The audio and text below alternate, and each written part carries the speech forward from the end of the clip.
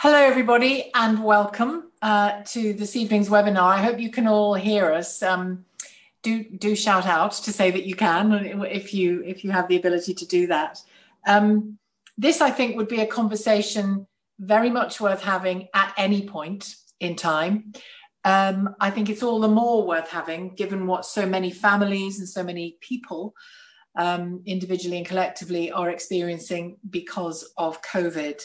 The art of dying well, let me just place a few of the names and place names that you're going to hear in the next hour into context. The art of dying well at St Mary's University in Twickenham is a centre for public engagement, policy and research around death and bereavement. And I think its time has well and truly come. Actually, it should have come anyway, but I think COVID and what we've been experiencing in a very public and very shared way has made it all the more urgent. So let me introduce the panel of speakers to you straight away. And just so you know the shape of the event, there'll be about 20 minutes of the panelists speaking, sharing their thoughts on the things they wish to emphasize. Then I will ask a few of the questions that you have all very kindly already sent in, or many of you have already sent in. And then after that, after about 10 or 15 minutes of that, we'll have time for some more live questions in light of what you have heard as well. So a combination of preconceived questions and questions in light of what you're about to hear. So let me just introduce our guests, our panelists to you tonight. First, Dr. Kathryn Mannix, palliative care physician and author of With the End in Mind. Baroness Ilora Finlay, a Welsh doctor, professor of palliative care medicine, and an independent crossbench member of the House of Lords and a member of the APHG. Dr. Lynn Barrett, retired healthcare chaplain in acute and palliative settings as well. Welcome to you all. And Gazala Makda, Gazala Makda, end-of-life doula, care and occupational therapy expert witness. Our hosts tonight, as I said at the beginning, are the Centre for the Art of Dying Well at St Mary's University. So each of our guests is going to speak for about 5 minutes. So why don't I do it in the order that I read it, for no reason other than it's simple, and start with Dr. Kathryn Mannix. Thank you. I'm going to start the conversation by talking to you about ordinary dying, because that is in fact what we're talking about here. We're talking about how do we offer companionship to people at the very end of their lives. And the thing about dying is we've forgotten about it. So 100 years ago, we wouldn't have needed to gather in the town square because there were no webinars to talk about and educate ourselves about dying. We would all have seen it many, many times, and we would have been familiar with the sequence of events that happens as a person's body winds down towards their death. Wonderful medical developments over the 20th century completely changed that. There became possible that we could make rapid responses to people who were very, very sick. And in doing that, we could not only reverse their dying, but we could restore them to full health. And that was a fantastic thing and a cause for celebration. And of course, it meant that instead of waiting at home to die, people who were so sick that they might die were transferred very quickly to a hospital, where the hospital gave them its all in an attempt to save their lives. The difficulty was, though, that of course not everybody could survive, and death became seen as a medical failure. And so death became a slightly embarrassing thing that we were no longer familiar with. We didn't understand the process, and we also started to give away the language. And when you listen even to the BBC, you will hear about people who have passed or been lost rather than who have died. And so instead of having an understanding of this process in the same way as we understand the process, for example, of giving birth, we simply have fear and dread. So I'm going to talk to you briefly about what that process of dying actually looks like. The thing that's interesting is that whatever illness or condition it is that brings us to the end of our lives, unless it's something that happens suddenly and catastrophically, which is increasingly rare with modern medicine, what generally happens is that people become more tired. They're weary, they sleep more, they're awake for periods of time, and then they need to recharge themselves. A bit like when you've got a mobile phone with a battery that just isn't doing it anymore, and you need to recharge it more and more often. Sleep is the recharge that allows us to be able to waken for a time, do something that's important to us, and then go back for another recharge with sleeping. As time goes by, what we find is that those periods of being asleep get longer and being awake becomes shorter. And in fact, gradually, instead of it being sleep, it becomes deep unconsciousness. And as the brain shuts down, there's increasing evidence that hearing is likely to be preserved. But the only other bit of the brain that still is working is that bit that drives our breathing. And now it's just automatic breathing. It's cycles that move between fast and slow, and between deep and shallow. And as the brain becomes deeply unconscious, we're no longer aware even of that very, very sensitive part of the back of our throat that we're normally so aware of. A crumb hits it, or a drop of tea goes down the wrong way. So now saliva can lie there and not cause us to cough or splutter or swallow. We simply tolerate it. And the breath is coming in and out of perhaps a little pool of saliva, and so it makes a bubbling, clicking noise. People describe that as the death rattle, as though it's something terrifying, when actually what it tells me is this person is so deeply unconscious that they're not even aware of the back of their throat anymore. Sometimes people don't realize that they're breathing out with their vocal cords a little bit tight, so there'll be a moaning noise as they breathe out. And it's really important that we check that it's not because they're distressed. But almost always it's not because they're distressed, it's because they're deeply unconscious and they're breathing through their vocal cords that are a little bit tight. So very important that we explain this to families and they know to expect these cycles of breathing, and gradually then the breathing will become slower until eventually there is a breath out that just isn't followed by another breath in. And anybody who is frequently in attendance to people who are dying will have met families where they've been sitting around the bed, you come in, the person's clearly stopped breathing in the last few minutes, and the family hasn't noticed yet because it's been so gentle. And then the heart finally stops beating just a few minutes after that final breath. So although we've got very hung up on dying, I think what we really need to be thinking about is that living at the very end of life, because if we plan ahead, that will let us think about what matters most to us. And is that about the place we're in? Or is it about the people who are around us? Or is it about our preferences for who is around and what we talk about and what's on the radio? Is it our preferences for cultural traditions and spiritual care? There are lots of important things for us to think about in that last part of our living, because dying isn't a medical event. It's way more important than that. This is the last part of our living. It's a social thing that involves us and the people who are most important to us. And so there are really important conversations to have with our beloveds. And these are the sorts of things that we need to think about. If you could choose to live the last weeks and days of your life anywhere, I'm betting that you're probably not going to choose your local district general hospital. So where would you want that to be? And for that to happen, what needs to change where you live to allow people to have that choice? So tonight we want to invite people to reimagine dying so that people are able to choose non-medical settings if that's their wish, and to have confident companions around them, non-medical companions, aided and abetted by the nurses and doctors and physios and other clinicians who help to keep the symptoms under good control. But once the symptoms are controlled, people want to get on with living the last part of their lives. So instead of being surrounded by machines and drips, like this lady in our advertisement, she can actually be in the place and with the people who matter most to her. That's all I'm saying for now, because we're moving quickly to get through everything so that we can answer your questions at the end. Thank you very much, Kathryn. Let's move on to Baroness Ilora Finlay. Take it away. Thank you. Thank you very much. And thank you, Kathryn, for that. I'm going to also try to share my screen with some slides and hope that this works for everybody. Because I was thinking about dying in today's world.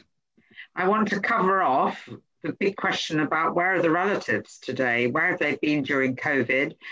How do we care for someone dying at home in the current situation with COVID? What about dementia and it impairs capacity? And what about best interests? And then why DNR is a dangerous shorthand for DNA CPR, and what relatives can do if there's somebody asks them, do you want your relative resuscitated? And they are bowled over by that question in shock. So where are the relatives? Well, human rights, right to a family life in Article 8, I worry has been infringed by our over risk-averse, perhaps, approach. And we have to balance risks. We have to balance the risk of infection to others, particularly of the relative who may be visiting somebody in a care home or coming to see them at home, the infection risk to staff, and the problem of long-term grief in those bereaved when the relatives, perhaps somebody who'd been married for decades and then isn't with the person they love when they're dying. Huge problems with that. So I question, why not let the relatives stay? Think about how they come in and out. So there's minimum exposure, distance aware all the time. But they need food and they need drink. Advise them about washing their clothes, stripping off when they get home, putting things in the washing machine, minimizing contact and viral transfer possibly. But think, has the relatives themselves had COVID? A lot of younger people have. It wasn't formally diagnosed with the test, but the symptoms would suggest they did. Is the relative young and fit and so unlikely to get severe COVID rather than someone with a lot of pre-existing conditions? But above all, do they want to take that risk as an informed risk? Does the person who's been married to someone for over 60 years want to sit at the bedside of the person they love as they're dying and take the risk that they might get COVID too? And those are choices which I think we shouldn't deny people. I was worried about caring for people at home, and thank you, Kathryn, for that introduction to it, and so have written a short guide for families, for relatives. And there's sections in it are, first of all, how you take the decision about being at home and dying at home, what's involved in that decision, a bit about things for healthcare professionals, but then very practical tips for people at home, how you manage a dry mouth. What do you do if someone is sick or agitated? What about pee and poo? They can't get to the toilet. You haven't got a commode there. Perhaps you can't lift them. What can you do? Very simple, practical tips and how you manage breathlessness in somebody when you're at home with them and it's frightening. What about when the person isn't responding? What do you do? How do you recognize that they are now dying? All laid out very simply. And what do you do after death when you think they've died? What should you do? In fact, there's nothing to do. Just sit quietly, make a note of the time, and draw breath yourself. And then a little bit about helpful ways to tell other people. The guide's available on the Bevan Commission website. On the slide, that link takes you to it. And I'm a commissioner with the Bevan Commission. And it's also available on the Hospice UK website. Again, that link takes you to where it is published there. But what about people with dementia or learning difficulties, and where you're not sure whether they can take the decision or not? And what do you need to do? Well, remember that capacity is for that decision at that time. It is decision and time specific. And think, can the decision wait until perhaps the person is a bit better? If it can't, consult people who know that person, know their wishes and feelings, know what they might have been. But above all, remember the 5 principles of the Mental Capacity Act. So presume they have capacity. Support them in making a decision. Remember that they can make unwise decisions. And if they can't make a decision, consult people widely and use the least restrictive option. But remember that your decision is for a specific decision. So somebody might be able to make some decisions, but not others.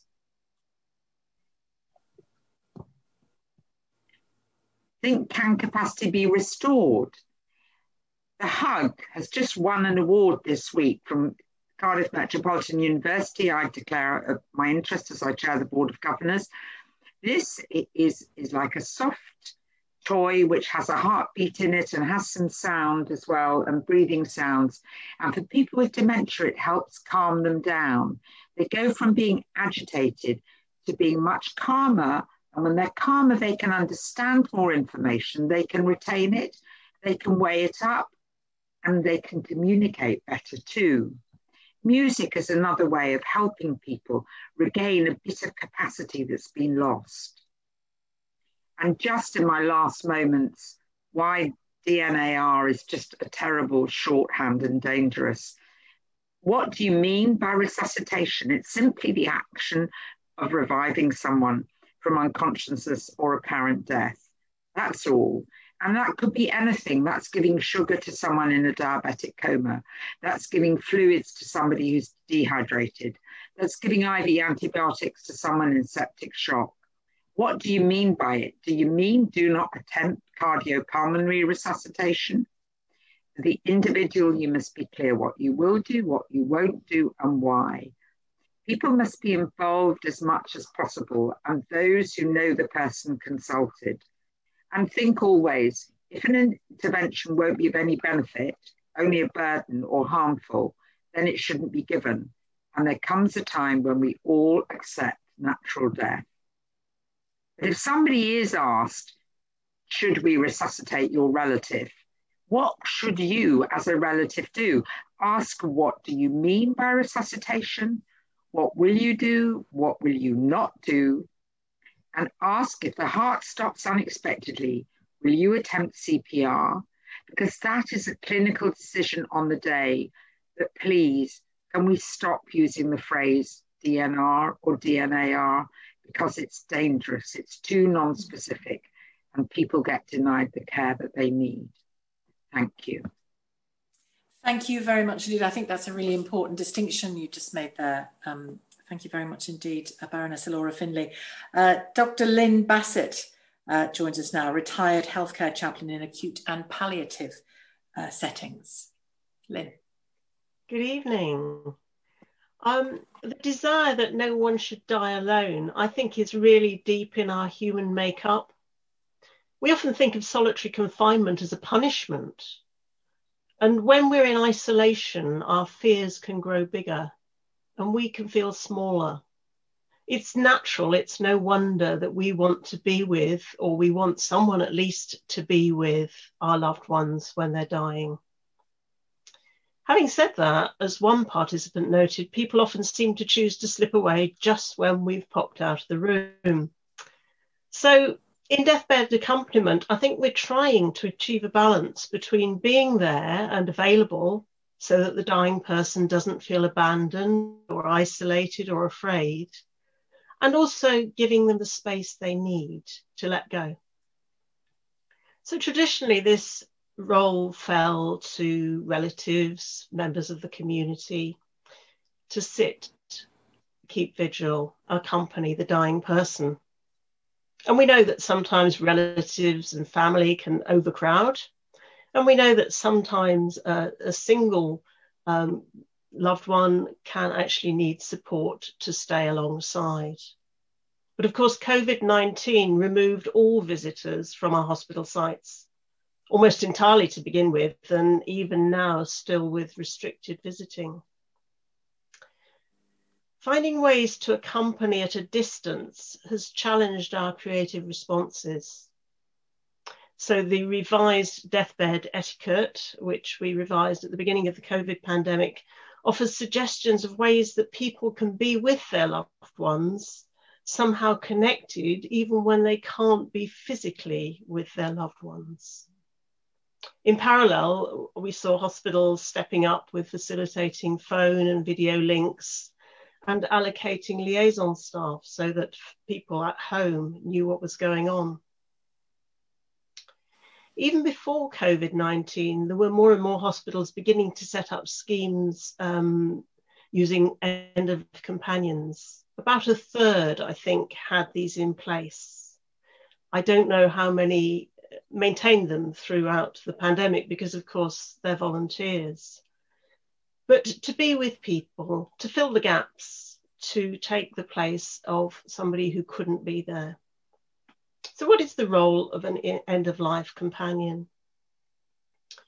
Well, I think the motivations and the practice of accompaniment are pretty much the same as ever. It's just that the external circumstances have changed. So if you think of the analogy of music, the accompanist is not the one centre stage. That's the place of the soloist in our scenario, the dying person. The accompanist is there alongside. They need to be attuned and in tempo. They need to be not too loud and not too soft. It demands attentiveness, listening, and I think humility. Perhaps for many of us, the biggest challenge is to deny our own desire to do something and instead just to be. Not doing anything can make us feel helpless, vulnerable, uncomfortable. But actually, I believe from my own experience that that's where the closest human connections begin. And it's in that human connection that the dying person finds comfort and peace, I think. One of the questioners tonight asked whose need does actually end-of-life companionship answer? Is it us? I wasn't sure who us was, but I think it's a fair question, and I think it's something we need to hold in awareness, especially in these times when we do reach out to touch or, you know, is that to make us feel better, to make them feel better? We have to be aware. But evaluations have shown that end-of-life companions really are appreciated by patients, by their loved ones, and by staff on the ward because it's another person there, present. If COVID cases spiral and visitors are once again removed from the bedside, I think competent, well-trained companions are going to have a really important role in helping to support everyone in the circle of care. And I think what Kathryn said about confident companions, not necessarily in healthcare settings. So another questioner asked about training. And of course, there's training in the hospitals, there's training from charities. I just want to mention the training that we're contemplating with the Art of Dying Well and the Society of St. Vincent de Paul. This is a very long established Catholic organisation that supports the poor, the isolated, the sick and the dying and bereaved, both in practical ways and in spiritual ways. Now, during lockdown, I've been accompanying some of their members as they embrace the challenges of moving from face-to-face meetings to telephone conversations. Undoubtedly, establishing a sense of connection over the phone can be a lot more complicated. But if that's the only human contact that that person has in that day or that week, isn't that worthwhile? So we carry on. The next step is to produce introductory training for those who are interested in end-of-life companionship, whether in hospital or in the community. So drawing on the expertise of the Art of Dying Well and their resources, this session will bring together some practical information about being with the dying, practical information about working in healthcare environments or in the home, while at the same time exploring the personal qualities that are needed for this very sensitive ministry. The training, of course, will be online, and how it pans out in the evolving COVID-19 environment is still a work in progress. I think that we're very much in a time of unknowing. I hope and pray that cases and admissions will not increase, but at least we do have some learning and some experience from what went on earlier in the year. And I'm going to be really interested in hearing more about that as the evening unfolds. So thank you for having me. Thank you, Dr. Lynn Barrett. Let's go straight to Gazala Makda, end-of-life doula, care and occupational therapy expert witness as well. Gazala. Thank you. I'm just sharing my screen. Do let me know when I've done that. Are you able to see any slides? Not yet. We can see one another still, but not your slides. Now? Yeah, yes, we can see the Art of Dying Well slide. Perfect. Mary's. Thank you. Thank you, Sheila. Okay. I'd like to share my experiences as an end-of-life doula in my local community, as well as in my faith community. An end-of-life doula is a companion who walks alongside the person with a life-limiting illness. It's a being role. That is, you're being there for someone. It's a non-professional role in which one does not offer advice or treatment, but provides emotional, spiritual, moral, practical support and guidances for the choices to be made at the end of life. The support is provided at a human level to address the person's need with their values and what they would like. In the work I'm sharing, all names and identity have been changed. I give my immense gratitude to all those who have given me the opportunity to share their walk. Here's a quote from someone I've had the privilege to serve as a doula. David said, "I've been suffering from cancer for the last 10 years, and I've been so afraid. You've made it easier for me to think and talk about issues. So I now feel in control of the process." David's wife, Sue, looked after him in the last few years. He was confined to spending most of his time in his recliner chair. Sue had concerns of her own. She wondered what she'd do if she found he had died in his sleep. She was concerned how anyone will get David out of their home, as he's now 22 stones. Will the doorways be wide enough? She worried how she would organize a large coffin and his funeral. I was able to support David, Sue, and their family for the last 5 months of his life. David went on to do his advanced statement, advanced decision, lasting power of attorney, and organized his funeral. He felt at peace and in control of what was to come, and there was an acceptance by Sue and their children. I've continued to support Sue after David died. My next example is a lady, we'll call her Sarah. She said, "I want this to end soon. I do not want to prolong my life. I need help to say this to my family." Sarah was well supported by her daughter, husband, and her church friends. All were saying to her that she was a fighter and not to give up. Sarah had seen her sister go through the same condition, and so she did not want to have treatment to prolong her life. She said she was pleased I walked into her life and talked about her wishes to me. At my next visit, she asked her husband and our daughter to be there and was able to say to them what she really wanted. They were upset but respected her wishes and now knew of her suffering. Sarah went on to do her advanced decision in presence of her daughter, who was an ITU nurse, and her husband. After this, her burden was lifted. She started writing letters to her near and dear ones, both asking for forgiveness and forgiving. My last example is for a mother of 5. Mary was constantly saying, "I'm afraid, please don't leave me." Death to some is fearsome and lonely. I've had the opportunity to take time to sit with Mary, who was dying, to hold space. I sat holding her hand and asked her, what was she afraid of? And she said she didn't know. She's of Catholic faith, so I sat praying for her. She was listening, her eyes closed, gripping my hand tightly. Every time I moved to get comfortable, she'd say, "Don't leave me." Oh. I invited her to hold the hand of Jesus as well as mine. And when I was leaving her, I told her Jesus will be holding her hand.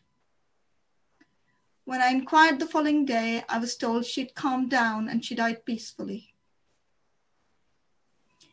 Before COVID-19, a fellow doula and I ran a death cafe once a month, providing opportunities for all mortals to drop in and talk about death and dying. Next, I'd like to share my recent experience of working within my own faith community, which is a Dawoodi Bohra Shia Muslim community. During COVID-19, we're all living in the age of Zoom and virtual world these days. Death has become somehow more real and familiar to most of us. In the last few months, too often our community has recited a prayer when someone dies called Sadaqallah via Zoom, as funeral attendance have been severely restricted. One of our Zoom topics in May this year during the month of Ramadan was death and dying. When we came together, stories poured out of loss, grief, guilt, sadness, heavy burden on people's heart, not having support to deal with this or know how to prepare for death of their loved ones. I was able to hold space with people during that session, and they were able to benefit from my doula skills. Evidence shows that those people who have planned in advance for their end of life have greater quality of life when they reach their final days. In addition, those surviving experience less stress, anxiety, and depression. I set about with a few members of our community to start a series of advanced planning for end of life. We've held 5 sessions in these series, and you can see these have been our topic. We've been asked the question, where next? So for our community, we are due to start a carer support group, as those people who are caring for their loved ones in these times are finding it incredibly hard, feeling lonely and wanting support. Thank you. Thank you very much indeed, Gazala, and thank you to all our speakers. Some questions have been coming in while you've been speaking, and I'll get to those momentarily, but let's go through a handful, and not that many, to be honest, just because of time constraints. You've covered in everything each of you has said. You've answered many of the questions that came through actually before the event itself, so I'd prefer to give more time to those live questions coming in light of what you've said. But one struck me, and I'll put it to Dr. Lynn Barrett, but if the others feel an urgent need to say something, please do as well. It's from Paul, who is a member of a prison chaplaincy team. And he, because it's a team and the same person isn't always there, he wants to ask about consistency. How do you maintain and ensure consistency for what that person's need or needs are? A difficult one. Okay, I think there's a value in a team in that one person can't possibly be there 24/7. So in a sense, if your patient and people around them need support, if they're linked into a team, then there's more chance that they're going to connect with whoever turns up. So I think that there's advantages there. I understand that probably one will be enjoyed more than another may be by different individuals. Consistency is about handover, isn't it? And notes, and just keeping each other in tune to what's going on. But I think we just have to be grateful.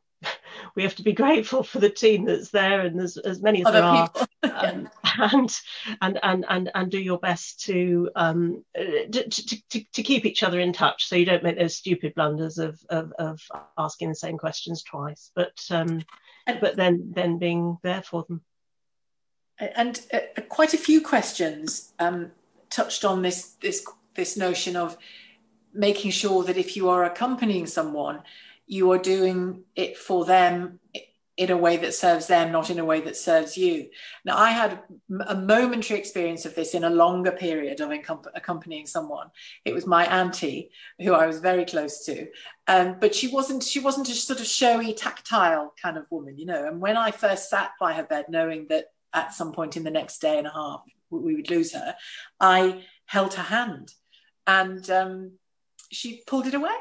You know, and I remember thinking, oh, she doesn't want me here. Oh, but it was a perfect example of that kind of thing. She did want me there, and she did speak to me a couple of times beyond that.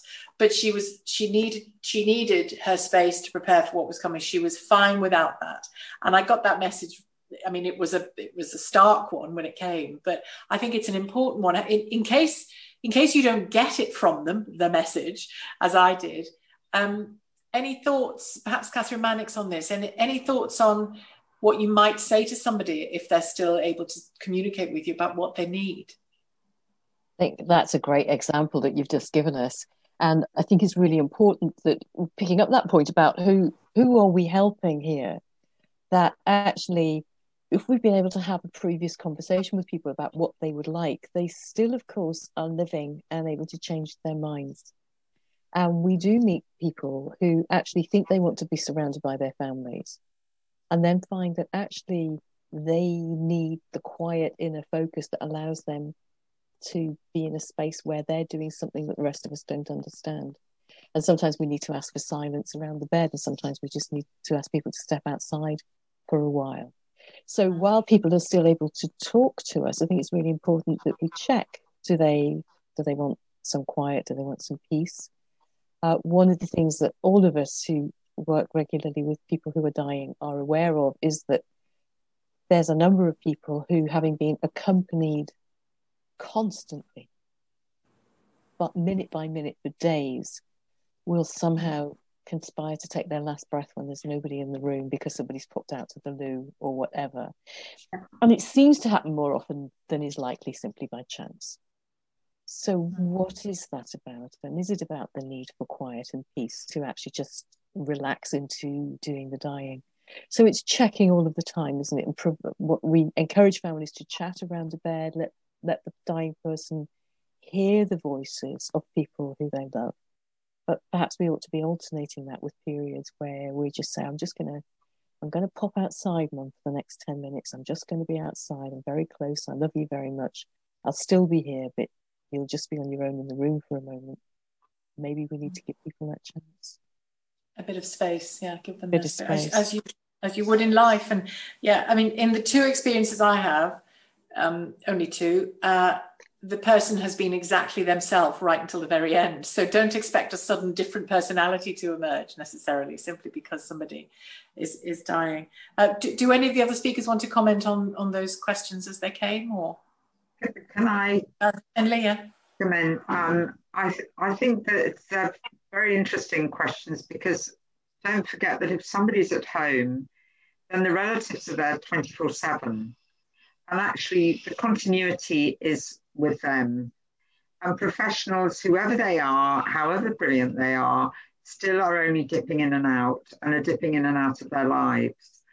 And I think that we really must respect the space and the role of people who are the people who've lived with this person, who know this person inside out. They know all of the difficulties they've had with them, as well as all the good times, and they have so much churning around in them. And so in that question about continuity of care, then the relatives are the continuity of care, and the professionals are a bit like the icing on the cake. But actually you don't want only icing with no cake. That's a very good way of putting it. Yes, yeah.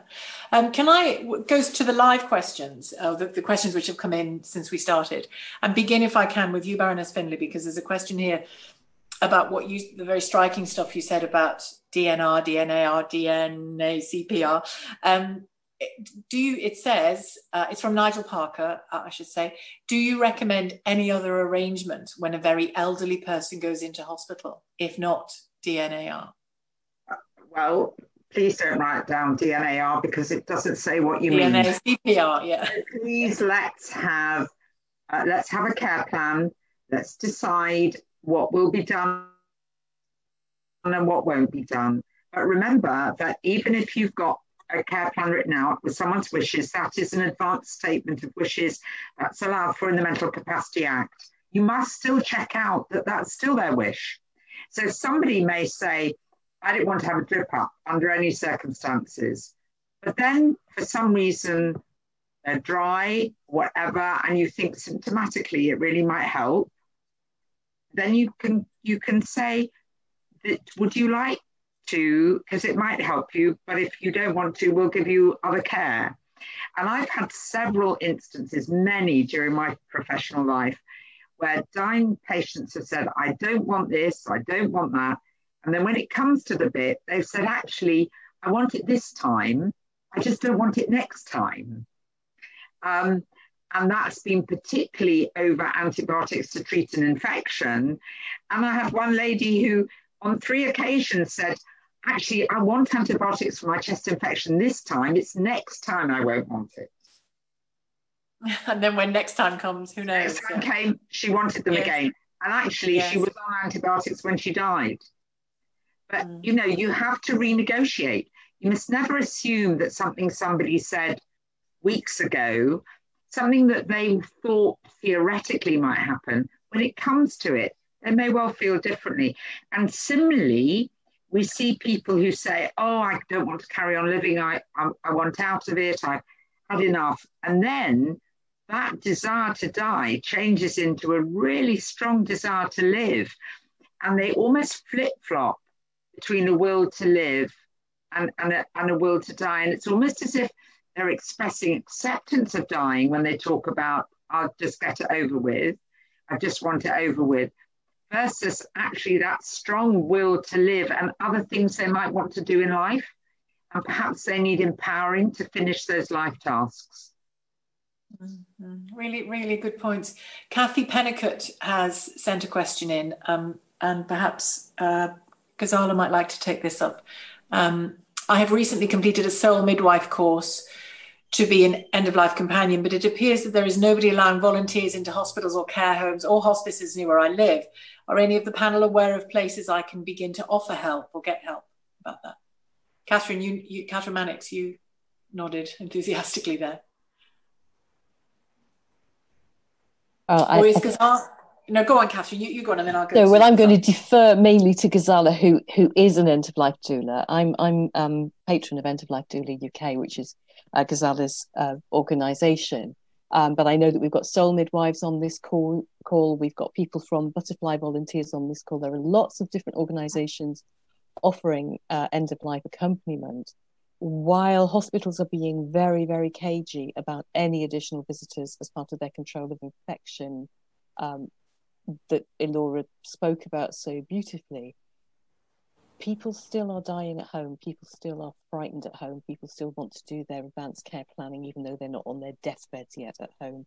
I think anybody who has the training to offer that kind of compassionate listening and generate the space for people to start to have those conversations would be very, very welcome. And we need to find ways of making people more aware that there are these trained volunteers available. And somebody in the questions has asked about wanting non-religious volunteers. Well, Gazala spoke beautifully about how whatever organisation people belong to, they are not there to voice their own individual beliefs on the dying person. We're there to accompany the person in the way that they feel comfortable and want to be supported.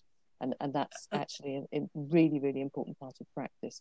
But I want to let Gazala say something about end-of-life doulas and the training and trying to make the space out in the community. Gazala, please feel free. Sure. I think we've seen the initial knee-jerk reaction of everything shutting down, the hospitals, the hospices and everything. People aren't being allowed, the families or even the end-of-life doulas. So similarly, all our services have been, you go home. They've started letting people back in through telephone calls. But as Kathryn said, there's a lot of people who are at home. They need support. As end-of-life doulas, we've run a 24 hours helpline initially. So people are calling the helpline to say, please help me. It's about my mother who's there and I'm in US, or I'm so far away here.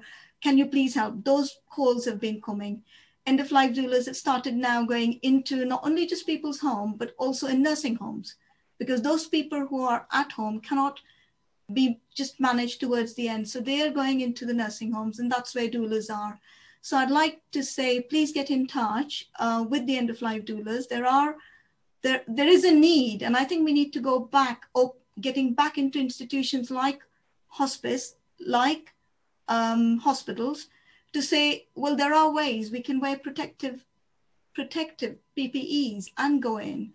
We will provide the continuity, which is what they want, because they're not seeing anyone, and then having the professionals there for a very short time doesn't help. I wanted to pick up one.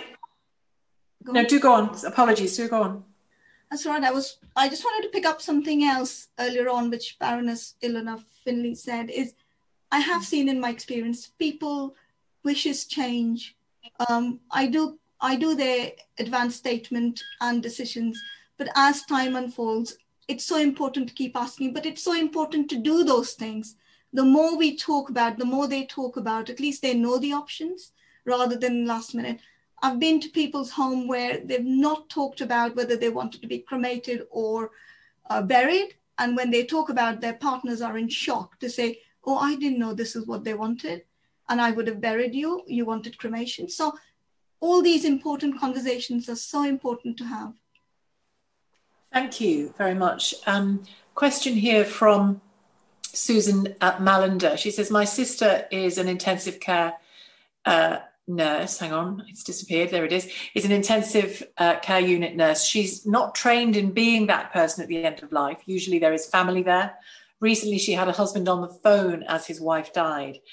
It's COVID, obviously, I imagine. How can we help those critical care people to deal with this added stress when it isn't their role? Again, perhaps Baroness Finlay, perhaps Dr. Lynn Barrett also might like to say something on that. Baroness Finlay? Yeah, thank you. I think it's always difficult. And I don't think you can be trained particularly to deal with unusual, difficult situations. You do your best. You cannot make bad good. And if you're sincere, then the other person on the end of the phone will know that. And I actually think that the most important thing is that people are authentic and that they let themselves feel and recognize what they're doing. And there's no shame in it. I've always said in the inpatient units, when you go and cry in the broom cupboard, somebody's been there and cried before you. You know, I've sat and cried with relatives, even having been doing palliative medicine for years. Sometimes I've looked after friends. It's been desperately sad. You can't be trained. If you think you can be trained to be tough, then you probably shouldn't even start the training. Actually, just be authentic is what I would say. And if the nurse has been upset, then fantastic of her, because she showed she cared. I did a study years ago amongst bereaved parents when they'd been told their child was dead. And the thing that screamed out from it was the policeman had tears in his eyes. The doctor showed she cared. The nurse was upset. I will always remember that. That's what they remember, that somebody felt and shared. Dr. Lynn Barrett, you're nodding along Yeah, there. I'd echo that. Absolutely. It's the humanity that counts, and the humanity is often painful. And to be fair, you know, if you're a busy nurse on a ward, you don't always have time to manage that along with all the other things that you're worrying that you ought to do. It plays into my argument for more feet on the ground. You know, I think these liaison people that they began to assign to people who called in, I just think was so useful, and I think we need more of that. And I don't see why end of life companions couldn't step into that role. It's just about sharing the load, really, isn't it? But yeah, being human. There's no crime to being human at all. It's the most important. The gentleman next door who died this morning was very moved by the nurse who came and looked at his paintings, and she herself was moved by his paintings. The fact that she had a conversation with him about his work and his life gave him more healing in his last hours than probably if she'd injected him with something or other. So, you know, that humanity really counts. Because she recognised, she related to him as the man he was and still is at that point, rather than patient. Yeah, that's a really good point. And Darren Evans, this is a question for all the panelists, so you can fight over it. Given the time we find ourselves in, does the panel think the time is right for the introduction of technology to enable a more compassionate, joined up, holistic approach to end-of-life care? Dr. Kathryn Mannix is waving at me, go on. Oh dear Lord, and Ilora is waving at you as well. We are trying. so hard to have joined up tech systems between the NHS, social care, hospices in the independent sector. It isn't for the want of trying. It is for the want of joined upness across the whole piece. And it requires government will to make it happen. Baroness Ilora. Sheila, technology is a tool. It does not have a soul. People have a soul. So a piece of paper is just as good as any technology. Write it down, leave it there. That's a means of communication. But it isn't the paper that has the feelings. It isn't the paper that subtly moves and responds to somebody and shows that they are listening. And listening means that you listen, not with your ears just, but you listen from the heart with your undivided attention. There's no technology can do that. And yet that is what makes us human. And a follow-up to that, Gazala, I wonder what you think, or first things, have you communicated to anybody via iPad or iPhone as end-of-life support? Or is yours all person-to-person in your presence? It has been in the past person-to-person, but lately it has been via phone, because either the person doesn't know how to use the video calling because they're so old and they're so isolated. But I was saying that I do feel, although technology now has a place, but ideally, for all the people who are coming towards the end of life and having a life-limiting diagnosis, ideally it will be so nice for them to be assigned a companion very earlier on, so they can walk alongside with them, and whether it's to do with using technology or not, and finding out ways. But ideally that should be the starting point, that we have someone walking along with us. And anyone else like to add to that? I suppose just the blended approach. My friend who was dying of Parkinson's and had no movement in his hands, had the most enormous joy dialing people up on his mobile phone. He couldn't speak either. But me, the companion, had to dial the numbers. He then had the joy of listening to the other person on the end. So I think, technology is good, but humans are often needed too. Christina Mottram says, it strikes me that as we've got to know more about pregnancy and birth than previous generations, we've not allowed the same language about death. I think that's a really important point to make, isn't it? I think, Kathryn Mannix, a lot of what you were describing there, and Baroness Ilora Finlay, when you were saying, somebody says, no, I don't want this, 2 weeks ago, and then come the moment they want something else. I mean, that happens in labour as well a lot, doesn't it? When a woman is in labour, she comes into the hospital with a big plan, and then once things kick in, it's like, oh, I have a different plan. I mean, it's being alive to the plan, isn't it? To the person's changing plan. It absolutely is. And also, of course, midwives help us all the way through pregnancy with the preparation, with the planning. We make the plan. They're really kind. They don't laugh at the plan. They know all the different ways that it might not go that way, but they take it very seriously. They encourage us to think about who will be our companions, where the birth will take place. It's so analogous. And then on delivery day, they are there, they are narrating the labour. They are saying, remember this thing that we talked about, that bearing down feeling, that pressure, that pain, that breathing we practice doing. This is what's happening now, and the next thing that we expect to happen will be. And we can midwife dying in the same way. We can walk alongside people and help them to plan and prepare. And we can walk with them when they are in the process of dying, saying to them and saying to their dearest people, so what do you see here now? What do you hear now? What do you think is going on for her? How do you think she is? And then when people hear the strange breathing that they've never heard before and say, they understand it. She's drowning, we can say, well, no, let's just listen again and let's just look together at this. And so we decatastrophize that really unfamiliar thing and help people to see what's really happening, so that in their bereavement, they haven't misunderstood and thought that the involuntary noises were groaning or that the bubbling was drowning. And so they don't take some kind of awful traumatic interpretation into their bereavement with them. Midwifing the deathbed is something we absolutely have to begin to do. Mm.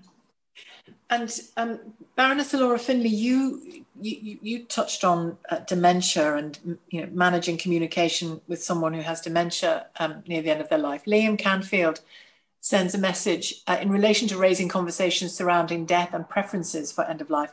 Does the panel have any experiences or suggestions how to promote these conversations for individuals with a learning disability? Maybe you'd like to start.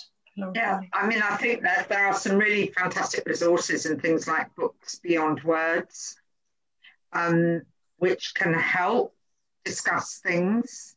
They are a nice, easy way with pictures to start a conversation. But then also, it is about just talking in the simple terms that the person with learning difficulties can understand. The type of language that they use are things they're familiar with. And perhaps they've seen a dead animal and they can be reminded of that. And that the dead animal was quite peaceful. It was just lying there. Nothing frightening, nothing scary. But they also need to understand the impact when it's their relative that's dying too, and they need support to be there and have things explained. And I do worry that during COVID there's been a pulling away from the bedside, perhaps of a child with learning difficulties if the parent is dying, and sometimes the parent is dying so rapidly.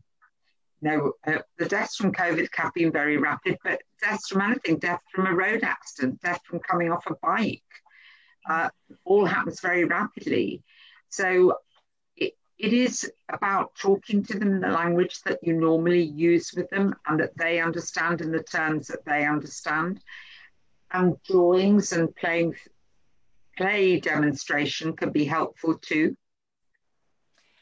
Just, we're reaching the end of our time on the webinar, but Gazala, can I ask you whether you think classing soul midwives and end-of-life doulas as key workers could be something that comes out of this phase or enacted during this phase, COVID?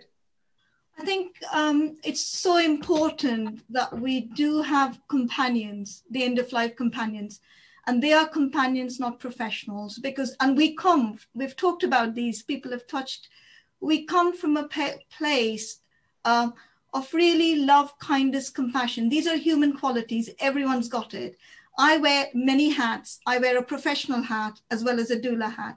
And when I'm going into doing my doula, I really take a toolkit with me, which has all this. When I go into someone's house as a professional, I really take another toolkit, and I'm going there to do a job, to finish that, to advise them, to move away. Doulas don't do that. They have endless amount of time. And you need that because you can't go to someone and say, right, I'm off. I gave you some examples. I couldn't have told that lady who was holding my hand towards her end to say, right, I've got something else to do. I'm only here for 10 minutes. So soul midwives, doulas, going forwards, I can't see any other ways. And there are two reasons, not just because family are not around, but even with family around, they need support. They don't know how to access things. They don't, and emotionally we are not connected to the people we serve. So they can tell us so many things, but they can't tell the family. I've had this time and time again, and we know life is complicated. Families are complicated. Two sides of family don't talk. The mother wants to see the rest of the family. Doulas navigate that way so that the mother can actually see everyone rather than just the family who's caring for it. So doulas navigate so many things, and like similarly soul midwives and other end of life. So there is so much need for on a citizenship level. So, but making sure that they're recognized, and we open up our doors everywhere, hospital, hospices, at home, because everyone can decide where they want to be. And at the end of the day, if I'm dying, all I want to see is another kind person there. Doesn't matter where I die to me. Everyone will have their own, but it's having this kind people, and we can have that by not having just a professional for 5 minutes. And I think what you say there about your role within the wider context of the family as well is that you're like a softening agent for the whole situation, because fear, well, you know, we all know fear can make people tense, and it can make people unreceptive to the truth. It can make people unreceptive to one another. And I think to have a Gazala in the room would be an addition to any situation. Thank you. Listen, before I say thank you to all of you, the panelists, and I hope to those of you who got questions, sent questions in but didn't have them explicitly asked, that you had them answered in our themed conversation. Some headlines, I suppose, to take away from it. Be authentic and human. Make room to let relatives stay if they would like to stay with their loved one during COVID-19. And that's been a huge issue, I have to say, coming through on my radio program. Real desperation and distress when people are kept away from their relatives. Clear need for end-of-life companions. I think Gazala said it more eloquently than anyone could. No one should die alone. Technology is a tool. It does not have a soul. Baroness Ilora Finlay, good quote. And listening with the heart, with your undivided attention. So on that, I will thank Dr. Lynn Barrett, Dr. Kathryn Mannix, Baroness Ilora Finlay, and Gazala Makda. Thank you very much indeed. And thank you to the Art of Dying Well at St Mary's University in Twickenham. Many thanks.